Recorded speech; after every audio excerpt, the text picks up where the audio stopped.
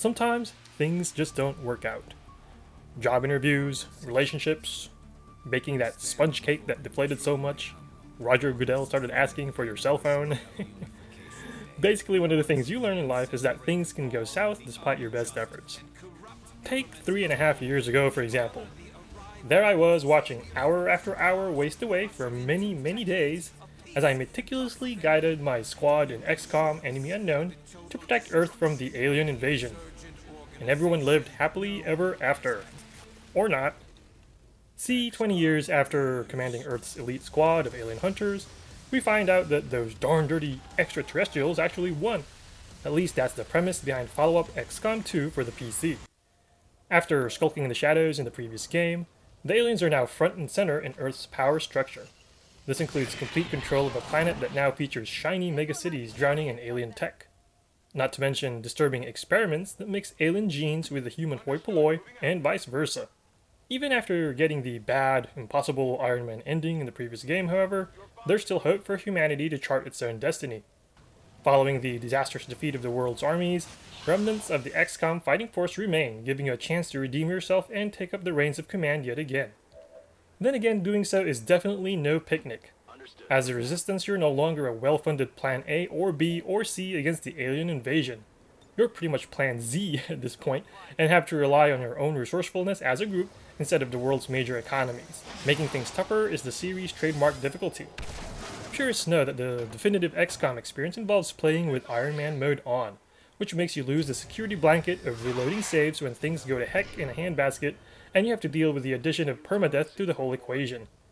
It's the mode that best stimulates that element of hopelessness and dread that your troops must feel as they fight a superior alien force amid the fog of war, all the while praying to the statistics gods that their attacks actually hit.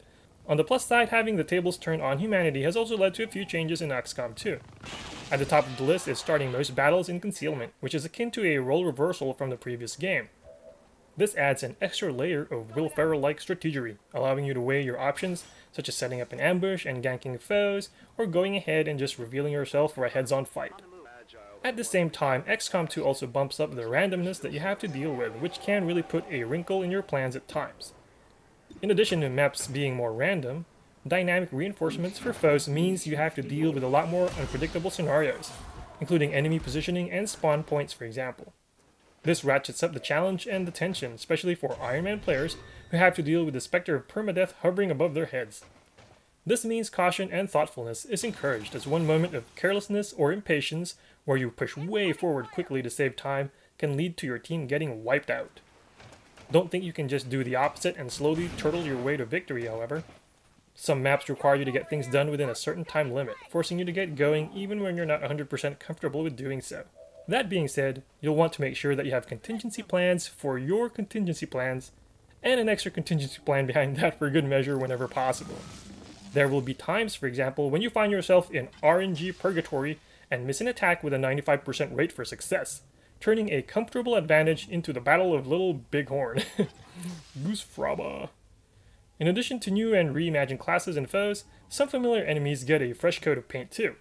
You'll learn to quickly take out new, more human-like sectoids, for example, which are not only sturdier but can resurrect dead bodies in the field and sick them against you. Then again, field battles are just one part of the game. Managing your troops, technology, and resources continue to be a big part of the XCOM 2 experience. This time, a converted alien craft renamed the Avenger serves as your mobile base of operations, allowing you to travel to various locations while playing a cat-and-mouse game with your foes. In addition to the areas such as the command bridge, the Avenger also has several rooms that can be developed to meet your needs, whether it be training troops or developing tech, for example.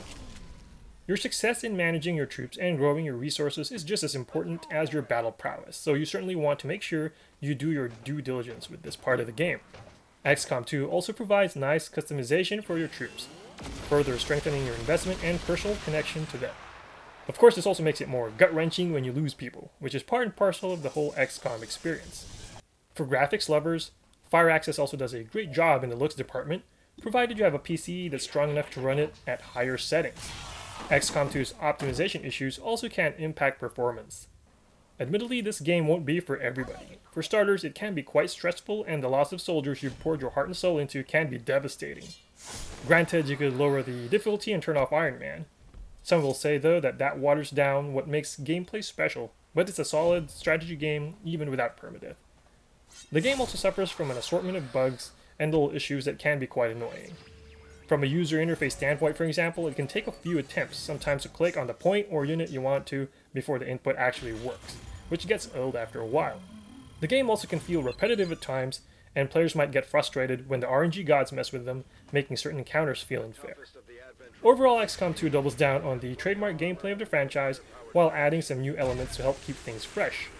A challenging jaunt, the game is at its best when testing players' limits and layering the feeling of dread and hopelessness from fighting a superior foe. The random nature of the game can feel unfairly difficult at times, and an assortment of bugs and niggles keep XCOM 2 from achieving perfection. For lovers of strategy gaming, however, the game is an excellent rendition of the genre.